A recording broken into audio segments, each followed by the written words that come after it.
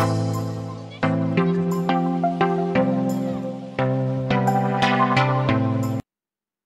everyone, today I will be writing the code for finding the convolution of two finite length signals.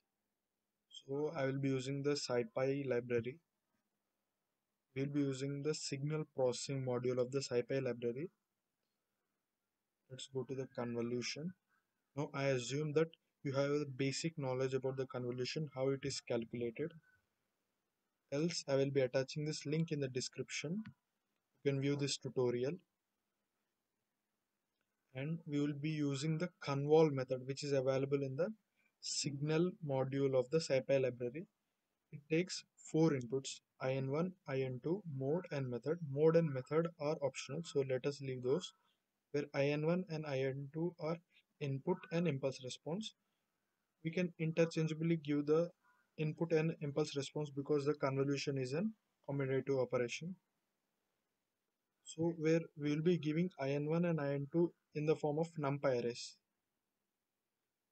So we will be using the numpy also.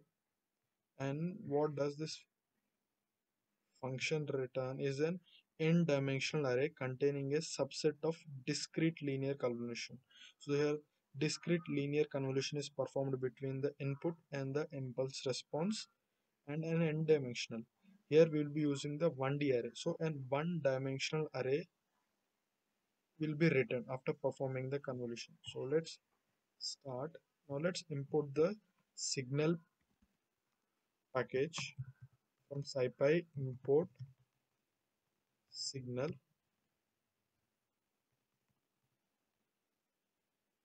Now let's import the numpy. Import numpy as np.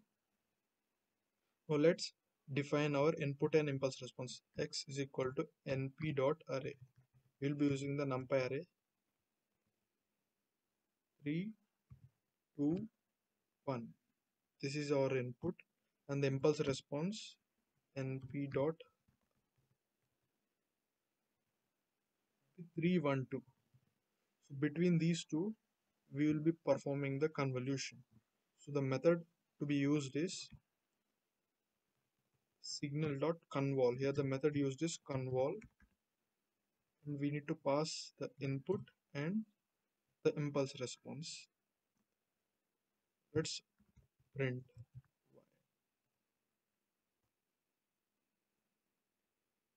This is the output.